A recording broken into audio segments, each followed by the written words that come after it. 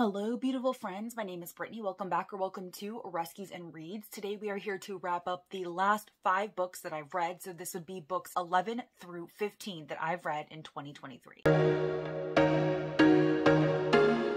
Just in case this is the first time you are popping into one of these videos, instead of doing wrap-ups at the end of every month, I am currently wrapping up every 5 books that I read. This is an attempt to keep these on the shorter side because if I were to do full month-long wrap-ups where I was wrapping up 10, 13 plus books, it would likely get very, very lengthy considering how long-winded I am. So I figured that this would be a good compromise between doing monthly wrap-ups and then doing like mid-month or end-of-month wrap-ups. If you have been watching this series for a little while, please comment down below. Let me know what you think and if you feel like it is working out for you as well, or if you want me to try to switch to monthly wrap-ups, please let me know. I would love to hear your feedback. But without further ado, let's go ahead and jump into the video. The very first book that I have to talk to you about today, A Vow So Bold and Deadly by Brigid Kemmerer. So this is the third and final book in Brigid Kemmerer's Cursebreaker trilogy, and because it's the third book, I can't really say too much about this book or my feelings on this book without giving spoilers for the first 2 books. I will talk briefly about what the trilogy overall is about, but I will say that my feelings for this series are complicated, and that's just because I love it so much and I love the characters and the world so much, and I wanted to see certain things happen that just didn't. And as much as I love the book and the characters and everything like that, there are still some very complicated feelings attached to this series for me, and I wrote very lengthy Goodreads reviews, especially on this one and A Heart So Fierce and Broken. And so if you are interested in hearing my in-depth thoughts on this series overall, like if you don't have any plans on reading it and you don't mind spoilers, or if you have read it and so you're okay with the spoilers as well, please feel free to check out my Goodreads reviews of these books. I will be sure to link them down below. But if you are not familiar with this series, the very first book is A Curse So Dark and Lonely, and it is essentially a Beauty and the Beast retelling, but it's done a little bit differently than anything that I've ever seen done before. So it follows our main character Ren in the world of Emberfall, and he has been cursed by a sorceress to basically relive the autumn of his 18th year over and over and over, and every single autumn he is supposed to find a woman to fall in love with him, and if he doesn't, he is going to be turned into this very angry beast that basically ravages his kingdom. And by the time this book starts, this has already happened several hundred times, and it's basically just Ren and his captain of the guard, Gray, because the whole entire kingdom is basically dead or gone. And Gray is actually tasked with finding the women for Ren to possibly fall in love with. And so in A Curse So Dark and Lonely, he heads to Washington, D.C., where he finds Harper, and he takes Harper back to Emberfell, and it kind of goes from there. At the very end of A Curse So Dark and Lonely, something happens. Gray discovers something pretty important, and it causes him to kind of flee Emberfell. He has to go kind of on the run, and book 2 is actually following him, which I was really, really ecstatic about because Gray is actually one of my favorite characters in this whole entire series. But my feelings become complicated in book 2 because it takes a direction different than what I wanted, especially with regard to Gray's character. And like I said, I'm not going to go into any further details. If you read my reviews, you'll know exactly what I thought about, but that didn't prevent me from still loving the series, loving the characters. I actually thought that this was a very solid ending to the trilogy, and it kind of comes full circle to some things that happened in book 1. I know I'm being very, very vague. It's not really helpful, but like I said, I'm trying to avoid as much spoilers as possible while still giving you some idea of what this book is and what my thoughts and feelings were. But overall, just know that I really loved this series a whole lot. I love the world, I love the characters, and I just love Brigid Kemmerer in general. I have read so many books by her at this point. I've read her contemporaries, I've read some of her young adult fantasies, and she just never seems to disappoint. This might not have gone in the direction that I originally wanted. I might not have gotten some of the character relationships that I really wanted and I was really invested in, but still overall, still a very, very, very strong series. I gave this book a 4.5 stars. Completely switching gears, I actually finished Emma by Jane Austen. So I started this in mid-January. This was sent to me for January's monthly gifting. I'm part of a Facebook gifting group where every single month you get to post your wish list, and somebody goes on your wish list and they pick a book and they send it to you, and then you do the same, and so on and so forth. So this was what was sent to me in January, and needless to say, when I received it, I was like, oh my gosh, that is a gorgeous edition. But of course, it's a classic. I have a difficult time with classics, and I had no idea that Emma was so chunky. This book, y'all, is over 500 pages, and even today, a 500-page contemporary, which is basically what this is. This is a contemporary, or it was a contemporary back in the early 1800s when it was written. A 500-page contemporary is very, very long, and this felt long, which was my main complaint about this story. So if you're not familiar, the titular character, Emma, she is seen as a very clever, very beautiful, very privileged young woman, but she's also very spoiled. She is arrogant, she is meddlesome, and she is extremely judgmental. So she definitely has a lot of character flaws, and that is at the forefront in this book because this book is really about kind of working through those flaws and seeing her grow as a character. Emma kind of sees herself as a matchmaker because she successfully set up her governess with her governess's now husband, and so she's kind of taking it upon herself to do the same thing with some other people in her life. And she sets her sights upon young 17-year-old Harriet Smith, who is a friend of Emma's, and she is trying to make a love match, and it kind of ends up going horribly because this young man actually had his sights on Emma, and when Emma rejects him, he goes and he marries somebody else. So that was disastrous, and Emma kind of decides to turn over a new leaf. She's never going to matchmake anybody ever again. And so this story is really about Emma and her interactions with the people closest to her and the misperceptions and the follies associated with trying to figure out who is in love with whom. This is about a lot of misperceptions about people, and it's 500 pages of that. So I always have difficulty rating classics because, first of all, I don't feel like I appreciate them as much as everybody else seems to. Like, I don't go into a classic and when I'm done think, oh, that's why this is a classic. No, but I also think that that's a hindrance from my modern day perspective. I'm viewing a book in the 21st century that was written 200 years ago when the expectations, the times, everything was very, very different. And the lens through which I'm viewing this book tends to see these books as very pretentious, very overwritten, and very, very tedious. And really, Emma was no different, especially at 500 pages. So one thing I can say for certain is that if this book had been much shorter, probably 100 plus pages shorter, I would have found it much more of an enjoyable reading experience. But as it was, it just went on for far, far too long. And like I said, this really is tedious because it's about Emma and her interactions with people and the back and forth of her meddling in their relationships or her trying to decipher who is in love with whom and her getting it all wrong. When I was in this book, I was actually in it and I was really enjoying it very well. But at the end of the day with classics, I can never say that they're going to stick with me. I can never say that I'm going to, in a year's time, really remember what happened in this book aside from the overall plot. So I give this a solid 3 stars. It wasn't a terrible reading experience. I definitely had a stronger reading experience with this than some of the other classics that I've read. I will say that Jane Eyre is still probably my favorite classic of all time, but I have now read 3 of Jane Austen's books. I've read Emma, Persuasion, and of course Pride and Prejudice, and I'm getting to know Jane Austen a lot more as an author and to really appreciate her and what she is able to do. And so I'm very glad to have this stunning, beautiful edition of Emma on my shelves. I'm glad that I've read it. I'm glad that I have another classic under my belt. So was this terrible? No. But is it anything that's going to last in my mind? No. And again, I don't feel like I appreciate classics the way that everybody else seems to appreciate classics. But again, I am glad that I read this and I'm glad that I have it on my shelves. Okay, so the next 2 books that I'm going to talk about, I'm going to kind of talk about in tandem. And the reason is because I read these books back to back as part of the romance vlog that recently just went live on my channel. So not only did I read them back to back, but they're very similar in overall plot structure. And in that vlog, I kind of also use that vlog as a method of comparison between the two. I'm going to kind of use that same format here to talk about both of them because I don't think that I'm going to successfully be able to talk about one without talking about the other because they are so similar and because, like I said, I read them back to back and used that vlog as a method of comparison for the two. So the 2 books that I'm talking about are Every Summer After by Carley Fortune and Love in Other Words by Christina Lauren. So Every Summer After follows our main 2 characters, Persephone Fraser or Percy, and then Sam Florrick. And at the start of this book, you're following Percy, who is now about 30 years old, and she's getting a call from Sam's older brother, Charlie, and Charlie is telling Persephone that their mother has passed away. And she is devastated because she had no idea. And now she knows she's going to have to go back to her childhood vacation town to pay her respects to this woman who she loved deeply and who she thought of as a second mother. But this is going to be very difficult for Percy because of the history in that town, particularly with Charlie's brother, Sam. So when Percy was just 13 years old, her parents end up buying this vacation home on a lake. And next to their vacation home lives Sam, his older brother, Charlie, and their single mother who is raising them on their own after being widowed. Sam and Percy strike up a pretty immediate friendship, and it ends up becoming a very close and valuable friendship to where they are like the most important people in each other's lives. And you're following them over 6 summers as they develop that friendship, and then as it turns into something more right up until the time they're 18 when something kind of explosive happens, tears them apart. And of course, by the start of this book, it is 12 years later. They haven't talked to each other. They haven't seen each other. And Percy is returning to that town to pay her respects to Charlie and Sam's mother. And of course, she is going to reunite with Sam, and you're going to see everything that comes along with it. I love this book immensely. I gave it 5 stars. This book gave me so much more emotion than I was expecting to receive from it. And when I finished this book, I felt like I had an emotional hangover. I felt like my emotions had been run over by a Mack truck. I was so deeply invested in Percy and Sam's relationship. I was rooting for them the entire way, even when I found out the twist, why they spent 12 years from talking to each other. I definitely don't excuse the behavior, and I didn't love the twist overall, and that made me consider demoting this from a 5 stars to a 4.5 stars, but because of the emotional hangover I got from this book, I didn't think it deserved anything less than a 5 stars. This was Carley Fortune's debut, and I just felt like it was so solidly done in many, many aspects. First of all, I would consider this story very detailed and substantial because you are getting so much character development between Percy and Sam. So you're getting the present day as Percy is returning to that town as she is reconnecting with Sam, but you're also flashing back to those 6 summers that they spent together. And you are getting plenty of time in each timeline. So this was extremely well paced. And I feel like Carley Fortune set it up so that you are able to get enough of Sam and Percy's relationship prior to when they reconnect in the present. So at the very start of the story, you know something has happened. You know that this is something that has deeply affected Percy. It has affected the trajectory of her entire life. And now she's having to go back to this town, and she both wants to and she doesn't want to. So you know something deeply troubling has happened. You know it has affected her greatly, but you don't know what. And before you actually get to the point where she and Sam are going to reconnect, you get at least 1 or 2 summers of her and Sam meeting and becoming friends and things like that. So you get that development and you get a chance to start connecting with her and Sam before they reconnect in the present. And then of course, when they do connect in the present, it's all that more explosive and meaningful and emotional. And then the story just kind of goes from there as you're following the past and then you're following the present and you're following what happens. And I just thought this was beautiful. I thought it was well done. I got the emotional impact of the story that I very much wanted to. And like I said, I gave this 5 stars. So now let's talk about Love in Other Words, because I actually had no idea when I put Love in Other Words on my TBR for February that they were supposedly so similar. I had no idea whatsoever. I just knew that Love in Other Words was considered a very popular romance in the online bookish community. And that was what that entire romance vlog was about, was reading popular romance to see if I agree with the online bookish community. And then I was reading reviews for Every Summer After, and there were people literally dissing this book because it was so similar to Love in Other Words. And they were like, you should sue for copyright infringement, Christina Lauren, because this is just like a complete ripoff. So that made me very nervous. That made me very nervous because 1, I didn't want to immediately jump into a book that was super similar. It made me wonder if I was going to hate Every Summer after reading Love in Other Words, like if reading Love in Other Words was going to affect my enjoyment. I was really hesitant, but I decided to go ahead and jump into Love in Other Words. And let me tell you that within the first hour of that audiobook, it wasn't a very long audiobook. It was about 4 hours total of listening time for me because I listened on 2 times speed. So I was about 25% of the way through that book. And I already knew that not only is it sufficiently different overall, but that Every Summer After was way stronger and way better written than Love in Other Words. I know, blasphemy, because Love in Other Words is probably the most highly praised Christina Lauren. It is the one that gets the most hype. It has got like a 4.34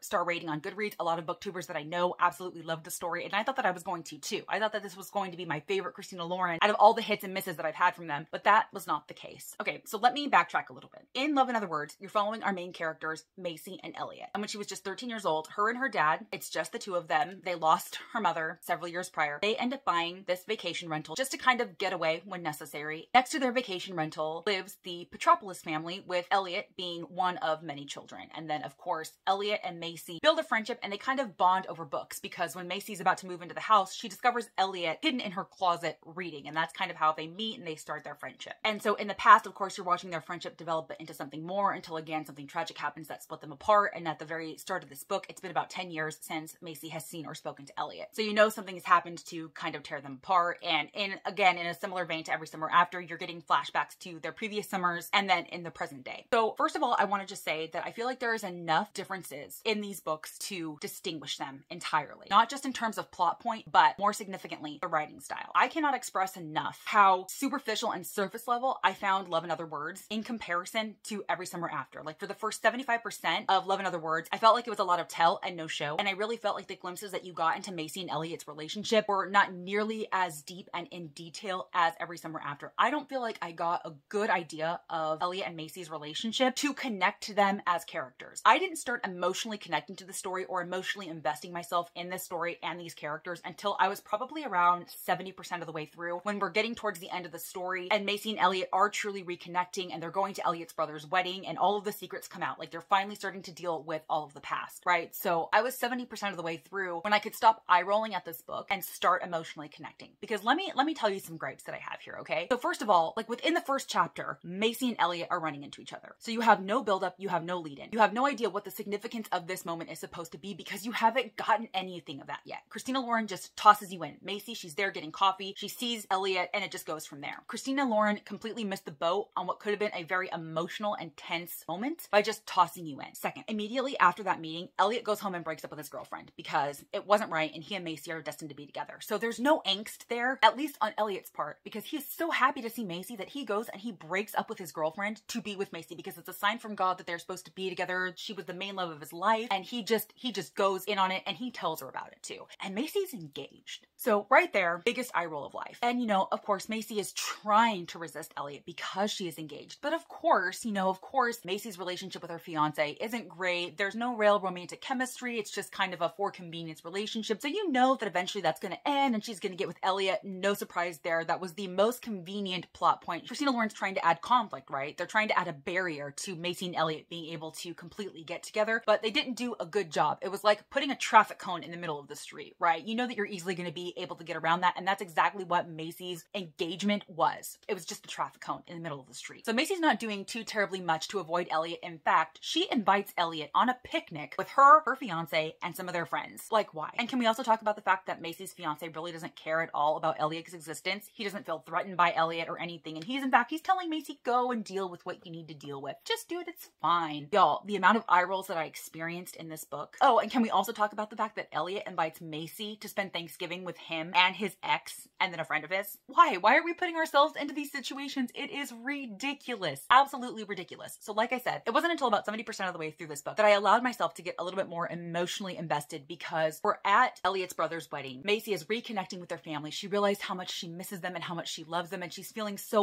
welcomed and adored by them. And then all of the secrets start coming out. Now, I will say that the ultimate twist in this story was a bit more dramatic and traumatic than the one that you have in Every Summer After. There's like a first little twist that is very similar to what happened in Every Summer After, but then there is a bigger twist that happens as a result of that first twist, and that was definitely heavy. That was a lot more heavy than I was expecting, and I give kudos to Christina for going there. And I can definitely see why this would be considered their most harder hitting story, but still, even though it did have that harder hitting element, it still wasn't nearly as deep and involved as I got in Every Summer After. So I feel very confident in saying that Every Summer After is the superior story here, and that if you're looking for these kind of tropes, that you should go with that one. But I will also say that I don't think you can read one first without having it affect your enjoyment of the other. So I don't really think that you can read them back to back and enjoy them both on their own merits. I think you're constantly going to be comparing them, and you're absolutely going to love one more than the other. But I do think that no matter which one you start with, you're going to be able to easily distinguish which one you love more, if that makes sense. So those are my 2 cents on it. That's my comparison. I definitely loved Every Summer After a lot more. I gave Love in Other Words a 3.5 stars, but I've already forgotten almost all of the details. The only reason why it got a 3.5 stars is because of that last like 25% of the book. But for the first like 75%, it was like a 2.5, 3 stars. So 3.5, in my opinion, was very generous for that book. I didn't love it nearly as much as the online bookish community does. I'm so sorry. I know that's an unpopular opinion, but it is what it is. All right, and the very final book that I have to talk to you about today is Just the Nicest Couple by Mary Kubica. Now, if you've watched the authors that I want to try in 2023, Mary Kubica is one of them, and I was very fortunate because this was the book that was sent to me for February's Facebook gifting, and it was just the perfect time because Mary Kubica was actually on my TBR to read for February, so it all just worked out beautifully. I didn't know that the first book that I read by her was going to be her newest release, but I'm glad that I was able to do it. So this is a story that is basically following 2 couples, and the very first couple that you're following is Nina Hayes, who realizes one day that Jake, her husband, is missing. At first, she doesn't think anything of it because the night before, she and Jake had a really like knockdown, drag out fight. She told him to leave and he did. He hasn't come home. He hasn't answered any of her calls or texts, and she thinks that he's just blowing off steam and then he'll be back. But after a couple days, he's still not back, and other circumstances kind of lead Nina to believe that Jake has left her. He is just not coming back. But then she starts to get calls from his work that Jake is not coming in. Now, Jake is a very respected neurosurgeon. He is very dedicated to his work. His work is like his entire life, and Nina knows that he would never ditch work. And so she believes that he is officially missing, that something bad has happened. So she goes to the police and reports it. Then you're following Lily and Christian Scott, and Lily actually believes that she might have been the last person to see Jake alive. And she tells her husband everything, and her husband is determined to make sure it never comes out that Lily was one of the last people to see Jake alive. So you're following Nina's perspective as she's trying to figure out what happened to Jake, and you're following Christian's perspective as he's trying to prevent Nina from finding out what happened to Jake. And through their perspectives, you're also kind of actually finding out what happened to Jake, or what could have happened to Jake. Is he dead? Is he alive? Is he missing? What is going on? And it is just a back and forth between Nina and Christian's perspective. So overall, I actually had a very enjoyable reading experience of this. I found myself pretty absorbed and wanting to know what happened, but yet still overall, I found this kind of like a mediocre and forgettable type of thing. And I don't think I'm going to remember anything about this story in a couple of weeks. Like, I'm not even going to remember that I read this book in 2023. So while I do think that this was overall a very pleasant reading experience, it was still, I think, like a forgettable reading experience. I will say that the twist is not one that I love. Was it a consideration? Absolutely. It definitely was a consideration. It wasn't out of the realm of possibility, the whodunit in this story. So it wasn't necessarily a surprise. It's just not a trope that I love. I don't want to say anything more about it because I don't want to risk spoiling the story or anything, but books with this type of outcome or this type of character are books that I actively avoid. And had I really known that this was going to be a thing, I might have avoided this book altogether because I just didn't love it. But I did enjoy the journey, and that's really what a lot of these stories are about. It doesn't really matter if the twist is shocking or if I like the twist, but if the journey is solid, that is what I appreciate. And I did overall enjoy the journey. So I settled on a 3.5 stars for this one. Am I going to read any Mary Kubica in the future? I don't know. This was just a very middle of the road suspense thriller for me, and it didn't blow me away, but I didn't hate it either. Like I said, overall a very enjoyable reading experience, but nothing out of this world. So I'm glad that I have it. I'm glad that I gave this a try. I'm glad that I finally know what Mary Kubica is capable capable of. I may try at least one other novel by her just to kind of see, but on the outset, I don't know. But like I said, very glad that I read it, very glad that I gave it a try, and I'm not mad about it. Settled on a 3.5 stars. All right, y'all, that is it. Those are the last 5 books that I've read in 2023. And of course, please comment down below and let me know if you have read any of these stories. Let me know if you agree or disagree with me. Please let me know if you are angry at some of my thoughts, especially regarding love and other words. I would love to know. And as always, if you like this video or if you just like me, please be sure to give it a big thumbs up and subscribe if you haven't already. I post 2 videos a week, sometimes 3 if I have my shit together and there's another video to film, and I would sure love to see you in one of those next videos.